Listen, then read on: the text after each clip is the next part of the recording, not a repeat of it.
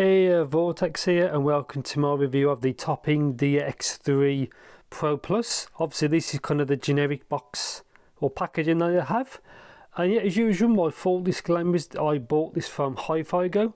I was not paid to this video, and all thoughts and opinions are my own. And the reason I bought this is because it's a combined unit, and it seems to be very, very good value for money for the hardware that's inside. And it's realistically just here to like kind of simplify my desktop setup. So I typically have a small desk, so yeah, let's just see what you get. So like a kind of normal topping packaging, they all look kind of the same, depends what you got. So obviously it's packed quite well. Warranty card 2109. Obviously mine's the DX3 Pro Plus. Plus is the revised one. User manual should be in there. I'll have a look at that in a bit. A lot of it's just plug and play, really. Obviously I'm in the UK, so mine's come with this UK specific plug, which is quite kind of cool, because obviously everywhere uses plugs. That's not the UK kind of version. Most places are 2 plugs, and it is 16 volt, 0.4 amps. But again, this is not a monster, so it should be okay. Aerial, obviously, because this has got a Bluetooth receiver.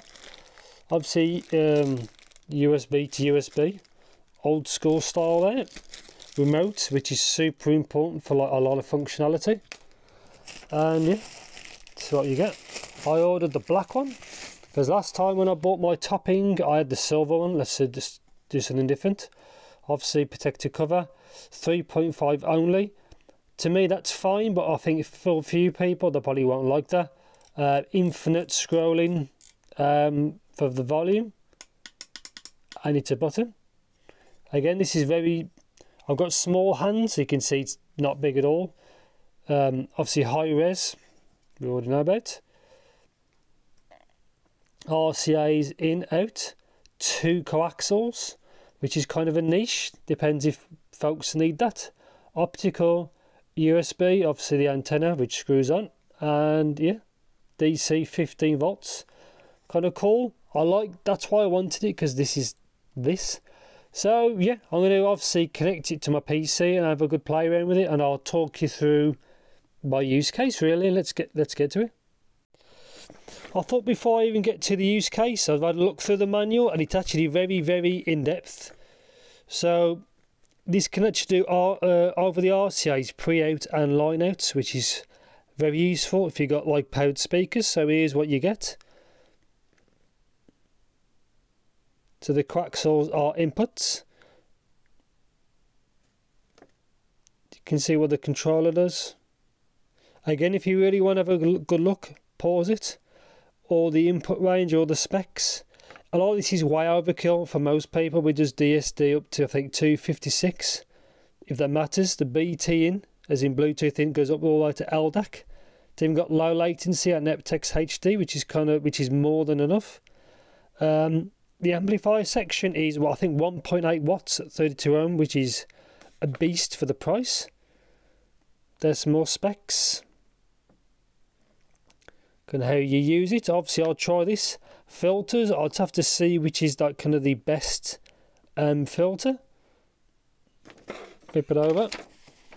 Again, there's just so much kind of information, so I'll have to see there which filter's the best. It's probably going to either be maybe 1 or 2. I'll have to check that. And yeah, so I'm going to spend a good few hours play with it and just see what my use case is like really, and see if it's worth me buying. So this is just a run over of the remote control. If people don't know, RC15A, same as the one with my Topping E30, but not all of these are the same, so bear in mind. But I'll just quickly run over it in case people don't know. So obviously power, simple, flashes red, mute, volume up and down. The left and right are between the modes. Obviously I'll show you the DAC in a bit when I plug it in. Headphone only mode, line out, so you can either line out only, or you can do like line out and headphone out at the same time. which is kind of unique. FIR is filters, and there's 7. The default one is 3, but I think the recommended one is 2. But I can't really notice any difference, to be honest. M is gain, so it's from +6 to +19. Auto is the power mode, so by default is if you basically turn your PC off or your laptop off or whatever you plugged in via USB, it then detects is like no connection, and then it shuts off in 60 seconds.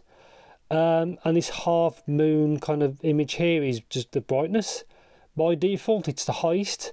I think the lowest is probably the best, which is number 1.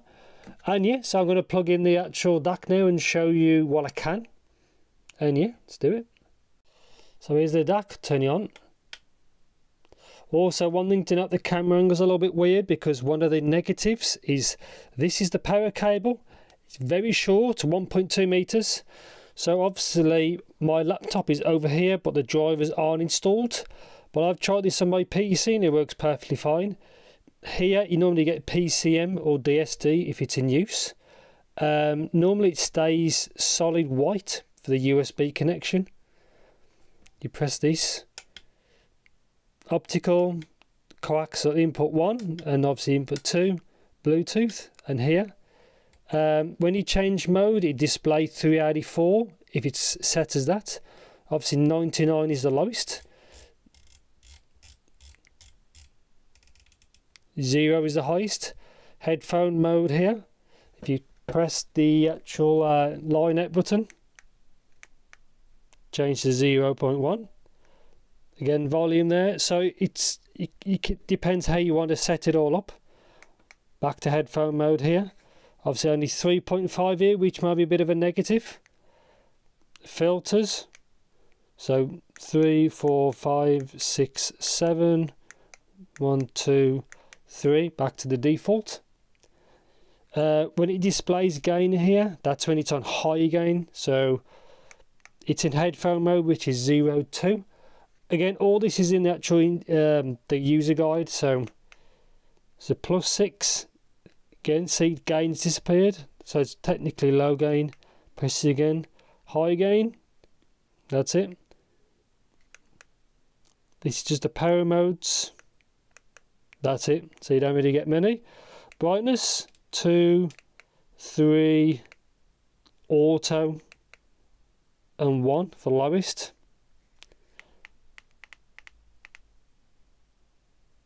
Very straightforward. Again, just trying the volume.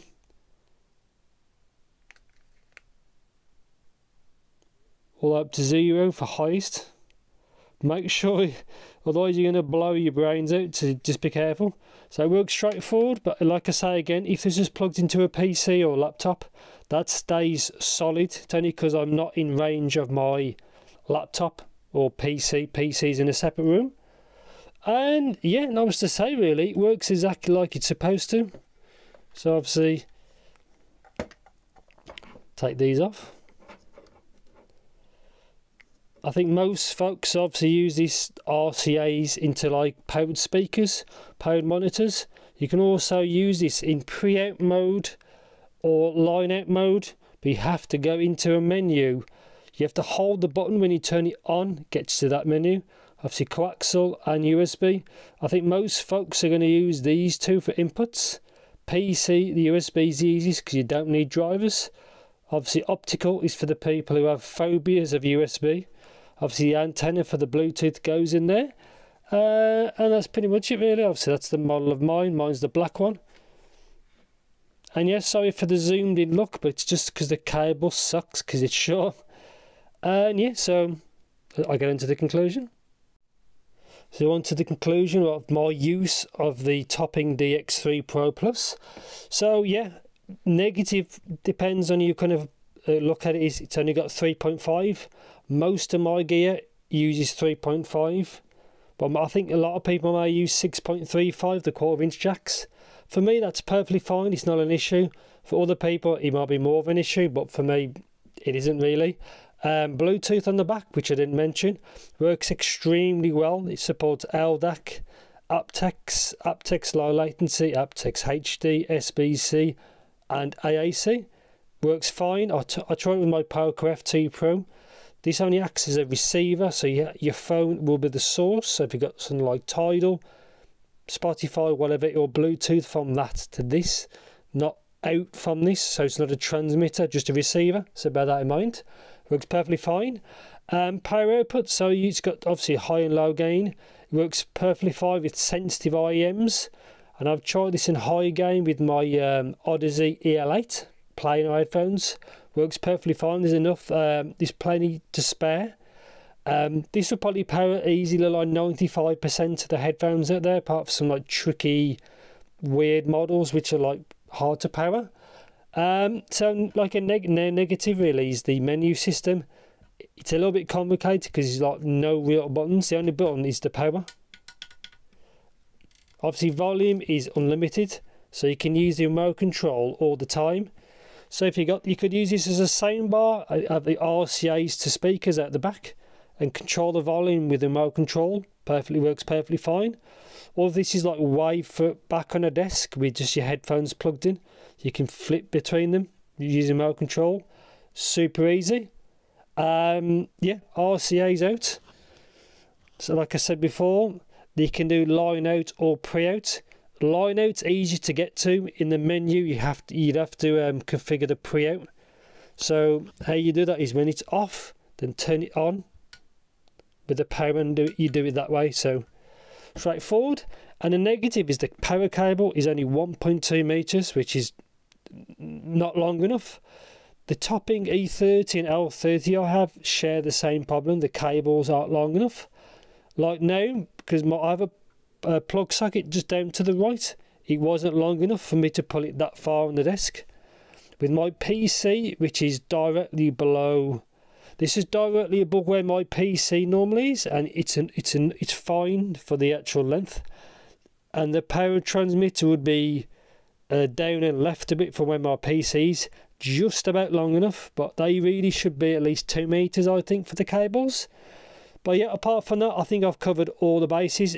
Do I recommend this? Yes. This is normally $199, but if there's a deal on or a sale event or whatever, it might be cheaper.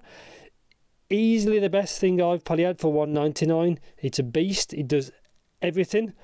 Just the menu's a bit convoluted, best way to say it. But yeah, I'm really happy with it. It's got more than enough power for what you need. The sound, which I didn't mention before, is topping, so it just sounds neutral. There's no real sound signature, it just sounds neutral, analytical is probably another word. I'm perfectly happy with it. Again, my Topping combo, the E30, L30, again sounded like, kind of sounds the same to me. They got the NFCA amp architecture. This also has the ESS 9038Q2M DAC. Again, very good and obviously implemented very well. I'm very happy with it. It does everything that I want, and it's very small. And yeah, I won't waffle on too long because the video gets too long, but I do recommend this. Obviously mine's the black one. To do one that's all in silver. Yeah, for $199, I don't think the competition can beat that yet as of this video. Obviously SMSL and SCH-ITT audio I've got very close, but they're still more expensive. And yeah, I think that's pretty much it. If you want to know in particular, just obviously the usual, let me know in the comments. And thanks for watching and take care.